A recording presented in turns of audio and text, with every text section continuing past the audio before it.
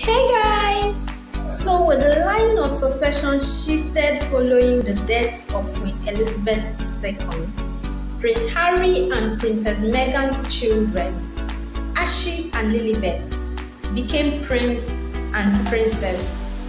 However, a source close to King Charles III told Vanity Fair that the new monarch may ban Harry and Meghan's children from using the Royal Highness title. But latest report has it that the king would take the Prince and Princess title altogether. This is because of Harry and Meghan's two upcoming projects, which are Harry's memoir and Harry and Meghan's Netflix documentary, which could upset King Charles III.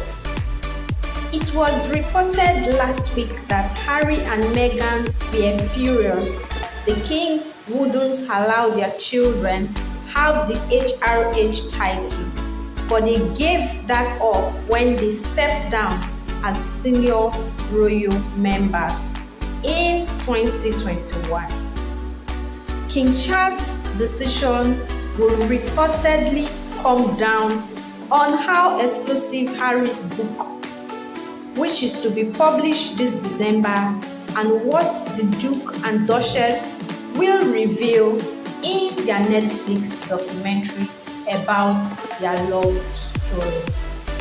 These two projects could share explosive data about the royal family, and this is something King Charles III would not want to happen.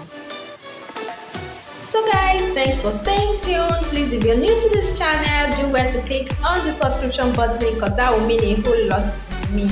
And to my returning subscribers, thank you for all your love and support. Please don't forget to click on the notification bell so you get notified whenever I upload new informative videos on this channel. Until I see you with another informative video, ciao ciao.